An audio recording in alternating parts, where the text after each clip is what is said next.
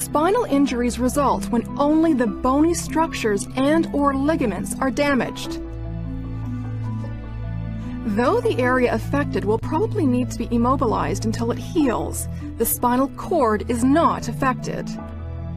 When an injury involves the spinal cord, the flow of messages between the brain and the rest of the body is interrupted or cut off. This interruption results in a decrease or loss in movement and/or sensation below the level of injury.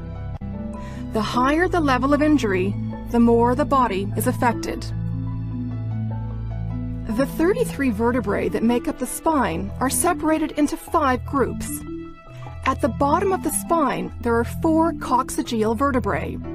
These bones are fused and make up the tailbone, otherwise known as the coccyx. Above these are 5 sacral vertebrae, called S1 to S5. These are also fused.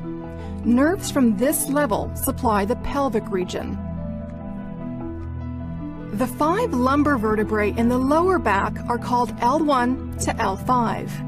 Injuries at these levels can affect leg and foot function. There are 12 thoracic vertebrae in the chest. These are called T1 to T12. Injuries at these levels can affect leg and the chest and abdominal muscles. At the top of the spine, there are 7 cervical vertebrae in the neck. These are called C1 to C7.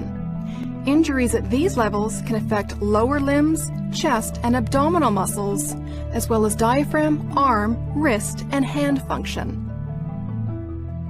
When damage occurs higher up in the spine, there is a greater loss of function. Injuries to the spinal cord are called complete or incomplete.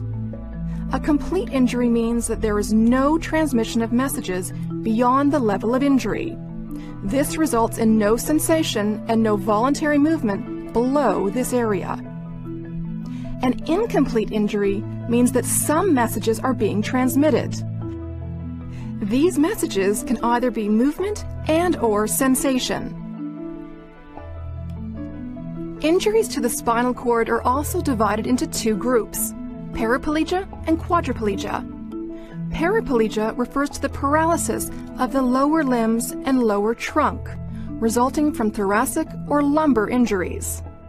Quadriplegia refers to paralysis of both upper and lower limbs, resulting from cervical injuries.